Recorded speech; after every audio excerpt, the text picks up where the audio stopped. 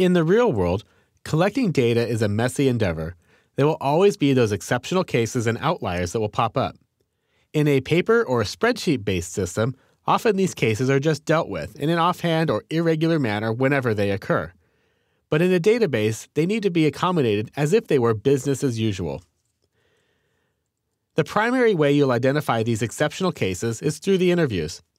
When asked about the checkout process, an interviewee might say something like, "We need to collect the customer's first and last name and credit card number. Oh, unless it's a wholesale customer, then we need the business name and a purchase order number." This brief explanation indicates several data items that might be exceptions or irregularities. We now know that we need to store a separate customer name and business name items. We also learned that the database should be collecting both a credit card data item and a separate purchase order data item. It might also be useful to store a method of payment or a customer type to keep track of which one is being used for a particular transaction. Finding the irregularities in the business procedures is an important part of the interview process, and it takes a bit of a skilled ear to recognize when there might be an exception to the norm.